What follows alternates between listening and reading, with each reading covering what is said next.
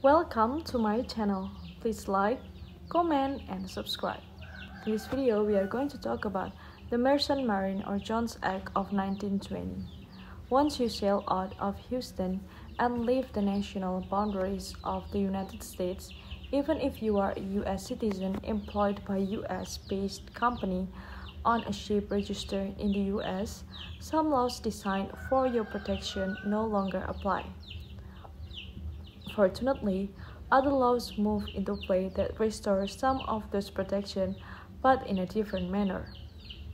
One such law in the Merchant Marine Act is the expansive law that includes regulation governing maritime commerce in U.S. waters between U.S. ports. Section 27 of Merchant Marine Act, known as the Jones Act, requires that commerce between the U.S. ports be transported only by American-built vessels. The Merchant Marine and the Jones Act are often used synonymously, but in actuality, the Jones Act is a part of the Merchant Marine Act. The Jones Act also includes provisions that have a seafaring workers' right at its core. Those provisions include, among many others, the owner of the vessel must use reasonable care to maintain it for safety and seaworthiness. The owner can be found liable if it is found negligence and the negligence led to an injury. Qualifying sailors officially classified as seamen who have suffered injuries or illness while at sea can recover appropriate compensation from their employers. By lawsuit, if necessary, the notion of a vessel's seaworthiness is extremely important, as it can move a case from one where the best outcome would be recovery of basic expenses, called maintenance and cure, to one where the best outcome would be the recovery of basic expenses, called maintenance and cure, to one where all the victim's losses are recoverable. And then what is a seaman? The major provision of the Jones Act apply to a specific class of worker called a seaman. It is a legal recognition and very important to the process when injury claims are filed. But there is no binding definition of a seaman anywhere in the Jones Act or the Merchant Marine Act. There is precedent, however, that maritime authorities for both sides have to sort through past cases to determine if the plaintiff qualifies as a seaman. Simply being employed by one of Houston's many shipping companies and spending time out at sea working that job is not enough to qualify as a seaman. In view of a legal definition, most maritime lawyers and judges typically agree on the following definition, but the definition has undergone a metamorphosis of terminology over the years, and it is still subject to revision. That is nice and tidy, and a refinement of more cumbersome definition that precedes it, but the Jones Act sets a progress back a bit, insisting that to qualify as a seaman, a worker must spend at least 30% of his or her time on board out at sea. It is a point upon which the opposing sides in an admiralty case can argue with for hours.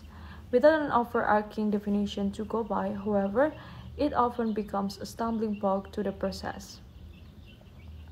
If you don't qualify as a seaman, Longshore and Harbor Workers' Compensation Act, workers who do not satisfy the term for the definition of a seaman can still recover damages from the Longshore and Harbor Workers' Compensation Act or LHWCA. This federal law allows the injured party to recover losses for medical expenses, lost wages, rehabilitation, etc., due to an injury, as well as survivor's benefit if the injury causes the worker's death. This covers dock workers, shipbuilders, and harbor construction workers who were injured in the wharf area of the harbor. The provision of the LHWCA differ from standard workmen compensation laws and generally provide a slightly better compensation, making a case for negligence. Without the safety net of workmen's compensation, maritime employees often have to rely on the provision of the Jones Act for compensation. In a few ways, maritime workers actually have a better system at their disposal, which is why contacting a maritime injury lawyer is of utmost importance when an injury has occurred. With the provision of the Jones Act to rely upon, maritime workers can file negligence lawsuits that go beyond the standard maintenance and cure for certain types of injuries. They can receive a more substantial settlement when they file a negligence suit and only have to prove that the employer's negligence merely contributed to the injury in some way. In other words, the negligence does not have to be the entire reason for the injury. It can actually play a very small role to be relevant. Employers can contend that maritime workers must acknowledge the substantial inherent risk of working aboard a seagoing vessel, but that doesn't absolve the employer or ship owner of liability when something goes wrong. Employers are expected to build and maintain the ship to code, make a repair as needed, and provide a safe work environment. Reasonable care must be exercised, and they must foresee potential for mishap and take steps to eliminate them. Negligence is not limited to the way the ship is maintained. Sometimes decisions that put workers at unreasonable risk must be held to accountability, requiring workers to perform tasks in unsafe sea conditions, forego safety procedures, perform tasks for which they have not been trained, or to stray from accepted practices regarding seagoing cargo are just a few examples of conduct that can be considered negligence. And then types of maritime injury cases.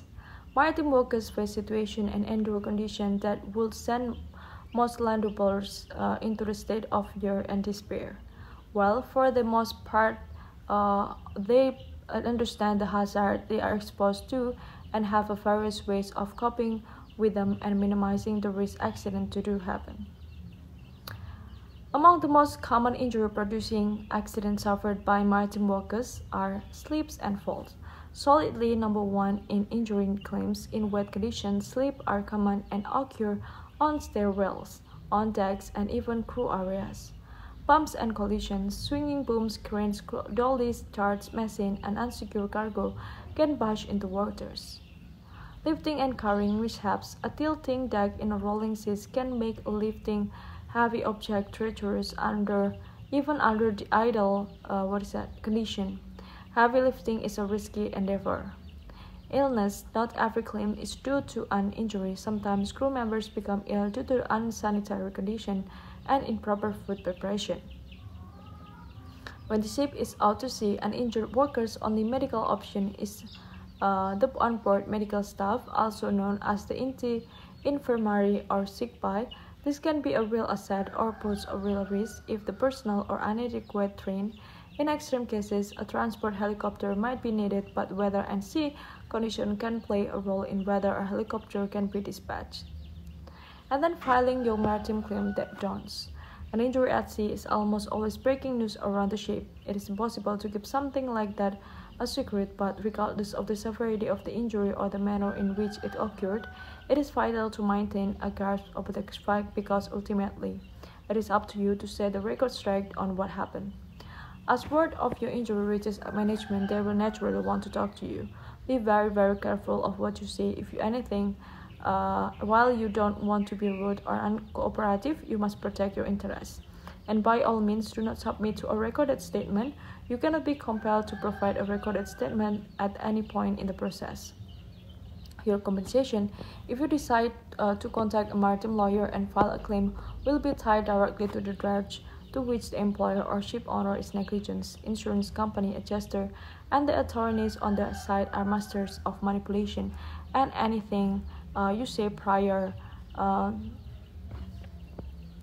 Don't sign any documents, approve any settlement offers, or sign any settlements without consulting to a maritime attorney. And then filing your claims, maritime claims.